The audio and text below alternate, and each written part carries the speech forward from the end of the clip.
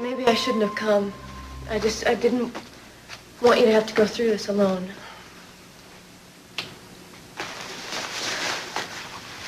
That's not true. I didn't come here because of you, Cruz. I came here because of Eden. You know, I miss her. I heard you were coming up here. I thought maybe by being with you, I would find a way to deal with my own grief. So I hope you don't mind.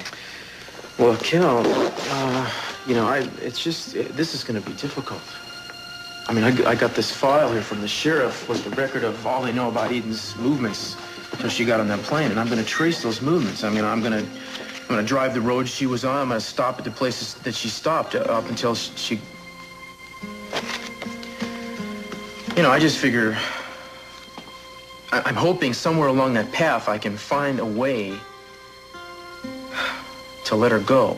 Cruz, don't you... That's exactly what I need. That's all I want. She's my sister. Come on. Please let me go with you. Okay. I'm sorry. Thank you. I don't know what's wrong. Let's go.